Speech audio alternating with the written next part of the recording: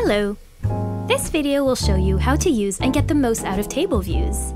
Tables provide an efficient format to store and organize information, as well as filter, sort, or group it according to your needs. To add a table to your workspace, you can click on the New Page button situated towards the top of your sidebar. Click on Add to determine in which TeamSpace or page you'd like to add your table, and select Table from the Add New section. You'll then be prompted to select an already existing data source in your workspace, or create a brand new one from scratch. To do the latter, click on New Database. Another way to achieve the same thing is by placing your cursor on a new line, then hitting the / key, followed by the word Table. Then select Table View from the dropdown. The same options will show up, but this time, the table will be embedded directly on the page. We call this an inline database. Should you prefer to view your database as a subpage, click on its 6-dot icon situated to the left and select the Turn into Page option. Click on your newly created page, and the same empty table database will show up. For demonstration purposes, instead of creating a new table from scratch, let's add one from the template picker, which can be found towards the bottom of the sidebar. Click on Templates, and scroll down the sidebar to see what's available, or use the search bar at the top left to find already built tables you'd like to use. In this case, we're going to add this user research database and add it to the product TeamSpace. To move your new template inside a top-level page in your TeamSpace, simply drag and drop like so. This is what a table view could look like. In this case, this database boasts 4 different views, and you can easily switch between them by clicking on their tabs. In the case of table views, entries are displayed in the first column to the left. As with all other Notion databases, every entry is in fact a page in itself, which you can use to store all the information you want. In the case of this user research database, every entry serves as a user interview. In other words, the titles entry is the name of the person your research team interviewed. Contrary to regular Notion pages, database pages include this Properties section at the top. To add a property, click on the button of the same name, scroll down, and select the property from the list or look it up in the search bar, name your new property, and click outside the pop-up.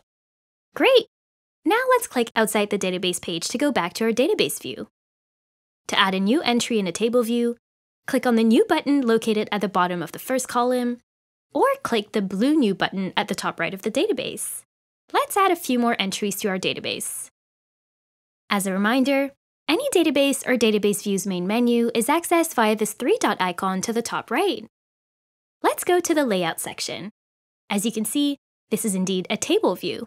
For tables, you can toggle this button on to show vertical lines, or toggle it off to hide them. You also have the option to wrap all columns within your table.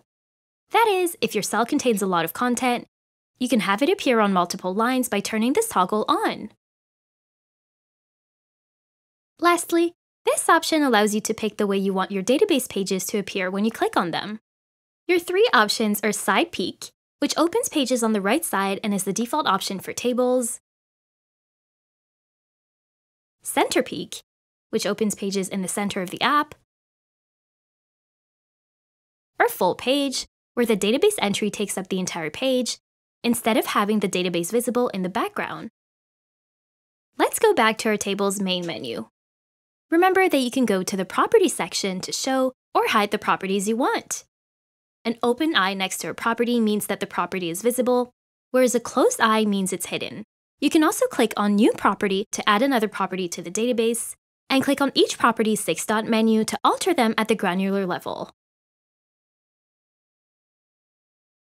Now, this is where to go to filter your database entries. That is, show only a selection of data based on specific filtering rules. For example, this table view only shows tasks whose status is completed. Go here to sort your entries according to properties. For instance, you could choose to display your tasks in descending chronological order. This here translates as date descending. Now, this is a suggestion to group your entries according to one of their properties. As an example, this view groups entries by task, which separates all database entries into smaller groups, one for each task. Now, the Sub-Items option enables you to add sub-items to already existing database items that are also pages in themselves. To use this feature, click here. You'll be invited to rename the parent and sub-item fields as needed. These will appear as properties in your database. Now click Create. An arrow pointing to the right should now appear next to every table entry. Now let's click on the arrow, hit New Sub-Item, and name it like so, followed by the Enter key. Here are a few examples of sub-items you could add to this user interview. As you can see, each sub-item is a page in itself, boasting the same properties as parent items. Notice that the parent item property automatically links to the parent item it is related to. Equally, you can see the sub-items that are linked to a parent item here. For this database, the option of sub-items is handy because many of these tasks require further actions from different team members. This makes it easier to set out and accomplish what needs to get done. To hide sub-items, simply click on the downwards pointing arrow next to the parent item. Let's go back to our table menu. Click here to lock your database and prevent it from accidental changes by team members. You can also copy the link to this particular view, duplicate the view, or delete the view. Finally, a great thing you can achieve with tables specifically is calculations. Hover over the bottom of any column, and you'll find the Calculate option. Click on it, and a few choices will show up. These depend on the type of information the column contains. In this case, folks are interested in knowing the average amount of minutes it takes users to complete a task. Fittingly, they selected Average from the drop-down, and this number now appears at the bottom of the column. That's all for this video. As you can now appreciate, Notion tables are dynamic databases that can be customized down to your every wish. We hope this video gave you the tools you need to create your own powerful tables, ones that can then help you focus on doing what you do best. And if questions still arise, please visit our help center at notion.com/help. Enjoy!